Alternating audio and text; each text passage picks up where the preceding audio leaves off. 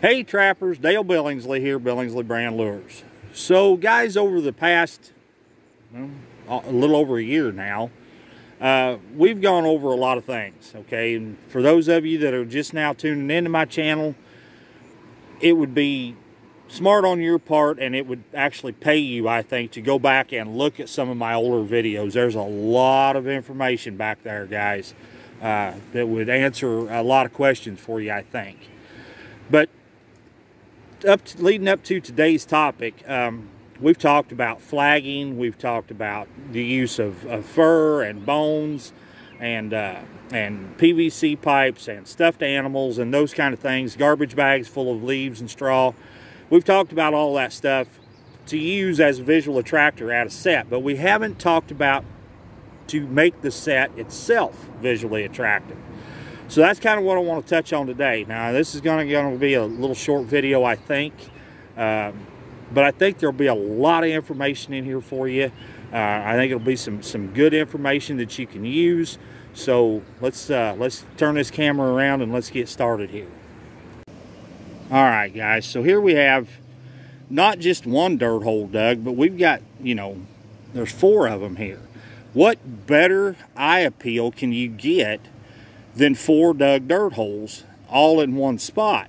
Now granted, you wouldn't bait and lure any of them except the one that you want to use yourself here, but those others are there just for eye appeal. And I'm telling you guys, it doesn't get any more eye appealing than just to have a bunch of holes dug.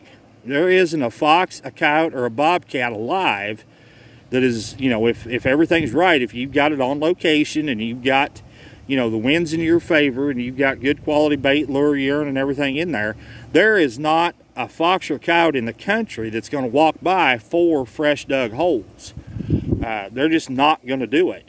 So, and there's no law that says you can only dig 1 dirt hole at a time. No law against it at all. So go ahead and punch in 3 or 4 or 5 or 6 or whatever you think you might need. The more you dig, the more fresh dug dirt you've got out there, the more attractive it becomes to them. So there's just one example of something that can be done right at the set itself. Something else we can do here is just pile up a bunch of dirt. I just brought a 5-gallon bucket of dirt over here and placed it. Now I would shape this a little bit. I would want it more pointed up here towards where my trap is going to be. I don't want it, try to point that thing so that it's not any wider than what my trap jaws are. That's very important, and that way you also, so you don't get a bunch of tracking around on the sides and the edges. You keep them more focused in here in where you want them. But there's nothing wrong with that either. That's got a tremendous amount of attraction. If we were to back up here, 30, 40 yards, that thing would stand out and shine like a beacon. There's, again, not a predator in the world that's going to walk by that and not notice it. It's just something else that you can do that's right there handy at the set itself when maybe you live in a state where you can't use feathers or bones or fur or something. There's no law against using the dirt itself. All right, here we have a very unconventional flat set that you're not used to seeing. What we've done here, we've took our backing back there and we threw some turned over sod on top of it just for some more eye appeal, and then we dug 2 trenches off there on the side.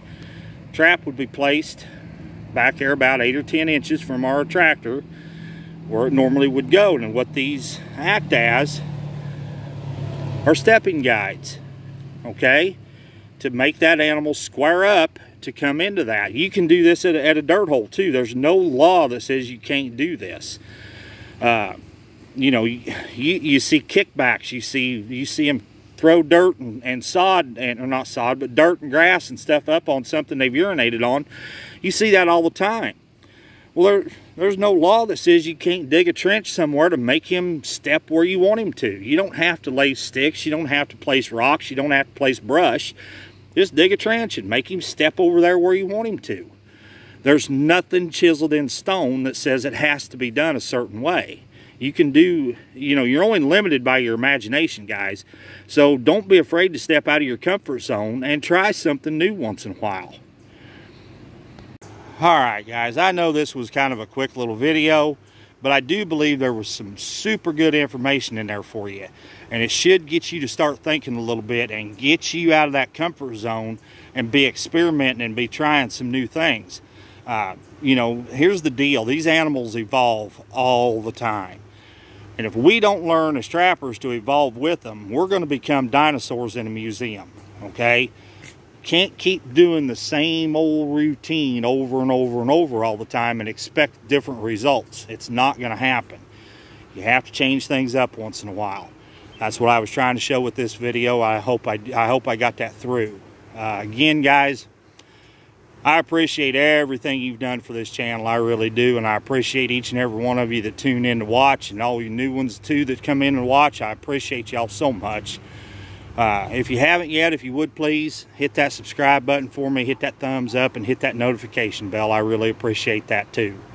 Once again, this is Dale Billingsley with another one. Signing out.